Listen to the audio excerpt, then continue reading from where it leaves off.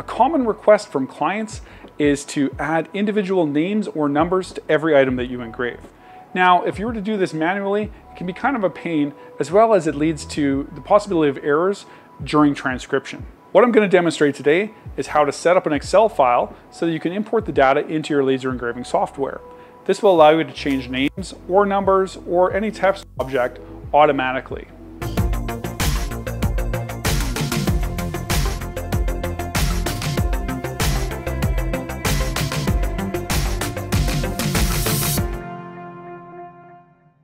Okay, so to prepare a file for engraving, we're going to jump over into Excel here. Now there's a couple of things that we're going to need to keep in mind as we set up our file. The first row is going to be the names of the columns. We aren't going to be able to access that data. So here we're going to type name, and in column B, we're going to type gift. And now we can fill in the data.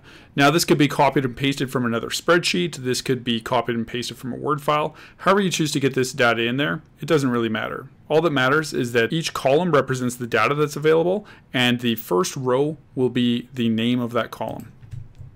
So we're going to add some data in here.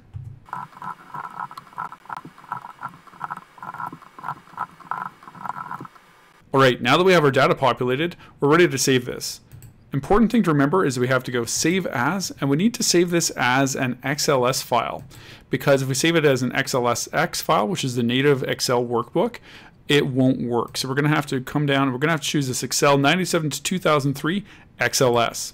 Then we can choose a file name and save it however we like. All right, we're going to jump over into Ezcad here. So what we're going to do is we're going to start by making a text object. And we're going to click on this little button here below text object. It says enable variable text. If we don't see the entire menu here, we might have to drag this up a little bit. And we're going to hit add. Now, with our text object selected, all we're going to have to do is come down here to file and choose Excel. Now you can see that there's a whole bunch of different options here as well.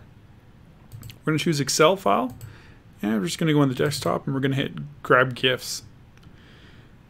Now, what we can notice here is that field name, we can choose from one of those row headers. So we can choose name or we can choose gift. For the first one, we're going to choose name. So we see that our first row is Alex. Now what we can do is we can copy and paste that right below. And when we have the second one selected, what we're going to do is we're going to come in here and we're going to go modify. And now we can select gift. So now we see that we have name and gift.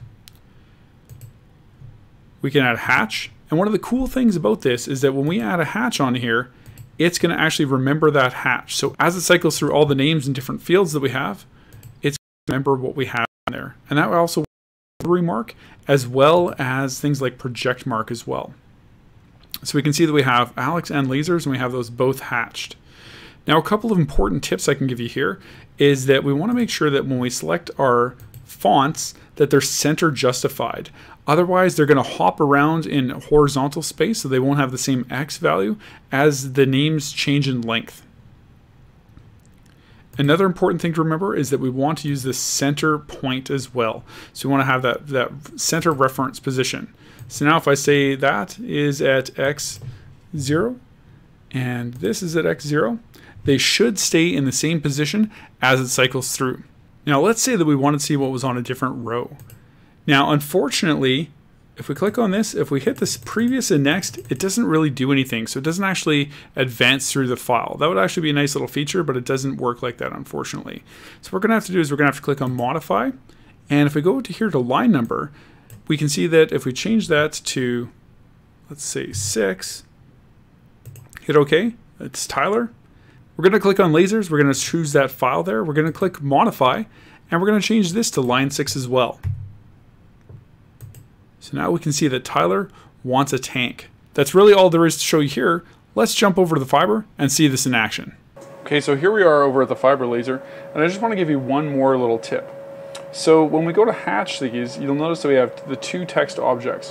When we hatch, if we want to be able to edit these individually, we want to make sure we go hatch one by one. So we select hatch one by one, and we'll notice that there's still two text objects.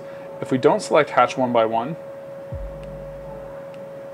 we'll notice that we just get one hatch and we lose the ability to edit the text. One last thing I'd like to do when I'm engraving these is I like to use continue mode. What continue mode does is it allows me to light, and it's going to allow me to just hit the enter key to do my mark. And then we're going to be able to see on the screen, every time that we mark, it's going to change the text. So here we go.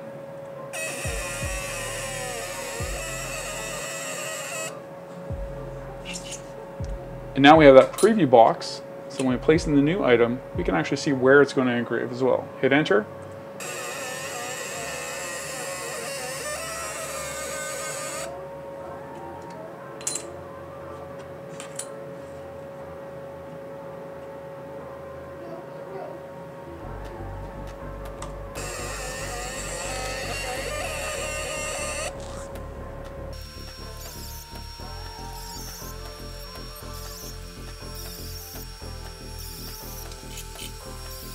So there you have it. It's on auto reset, so it's going all the way back around to the first engraving.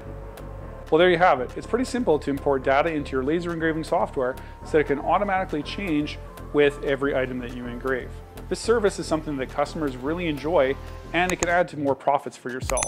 If you'd like to learn more about laser engraving and join a wonderful Discord community, head on over to the Laser Everything Discord server. When you're ready to take your engraving to the next level, you can also consider joining the Laser Masters Academy at masters.lasereverything.net.